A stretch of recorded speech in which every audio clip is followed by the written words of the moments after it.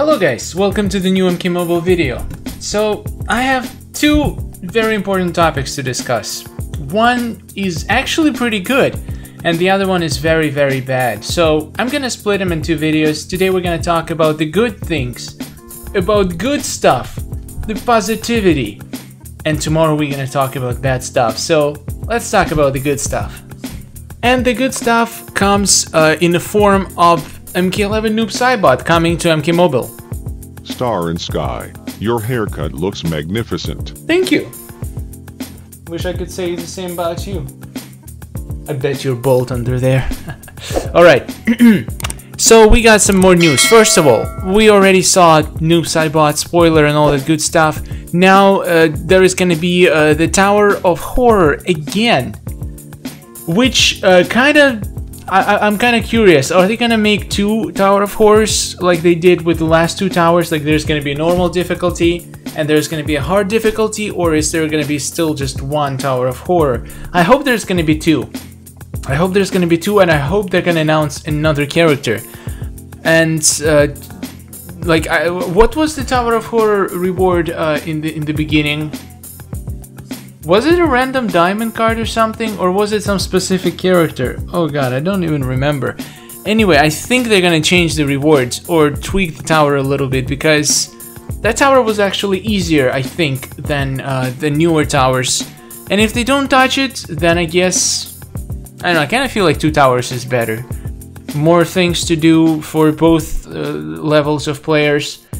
Yeah, I'm definitely hoping for two towers. Wait, let me check what was the reward of the tower before. Yeah, actually, I think it was a random diamond in the end. And I'm gonna be releasing videos about Tower of Horror soon. Once it's released, all the tips for new players. Actually, it's gonna be probably another video of my beginner tutorial series. There's a lot of things a lot of people don't know about the towers. And I want to compile it all in one video, how to be the most efficient in that Tower of Horror. So that video is going to be coming.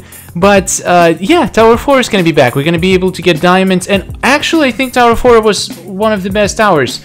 The drop rates were actually decent. The bosses weren't that difficult. Did we even have bosses? I don't think that in Tower of Horror we even had bosses. Guys, I can't remember. It was 1 year ago. But I think it was different. It didn't have bosses every 20 rounds, right? I guess we'll find out soon enough. That's not the point. The good news, things that I consider to be really good, are coming from this thread, from the next post. Let's look at this little video. Let's watch this little video from the beginning. So here we have our trailer as usual, the beginning. We will take you. They're basically showing some MK11 Noob Saibot gameplay to a dark place. I can't wait to see what moves he gonna have. Is he gonna have some teleports? Is he gonna use his shadow? Okay, first of all, let's pause right here. Voted #1 by the community, MK11 Noob Saibot. So we know for sure now it's MK11 Noob Saibot. Still doesn't say if it's gonna be gold or diamond, and it could be anyway. Honestly, I think it's gonna be diamond, but I can't know for sure. And now the exciting part. Exclusive Faction Wars Season Reward, which means he will replace either Injustice Raiden or MK11 Scorpion / Sub-Zero. In my opinion, it's gonna be Scorpion or Sub-Zero because they've been there long enough. And honestly, if they're gonna release new character, they better put him for the highest possible chance to get in Faction Wars. So basically, let's see. Is it better as having him a character, for example, with 3% chance in a pack? You can get, if you're grind enough, newer players are gonna have problems with it, but intermediate to pro players, by pro I mean players who've been playing for a long time and have a lot of strong teams, are gonna have a good chance to get this guy because they can grind the Blood Ruby pack for 15% chance to get Noob Saibot. So technically 7 seasons should be enough for you to have him. So technically months. You can farm one Noob Saibot every month. Which is not bad, if you consider that Shao Kahn, you can't even farm one Shao Kahn every month because Rally Khan is not coming back that often. Same with Classic Reptile, same with any other exclusive character. I think if he's gonna have If he's gonna replace Scorpion and Sub-Zero, it's gonna be a huge win. It's gonna be super, basically every player friendly, and people will actually be able to grind for him, not just rely on luck. So if you are playing a lot and you can actually, you know how this works. Even if you're having the lowest pack reward, 1% chance, you still can get him, and you don't need to pay any souls, and you can even make souls from doing faction wars. So I think it's unbelievably good news for all the players.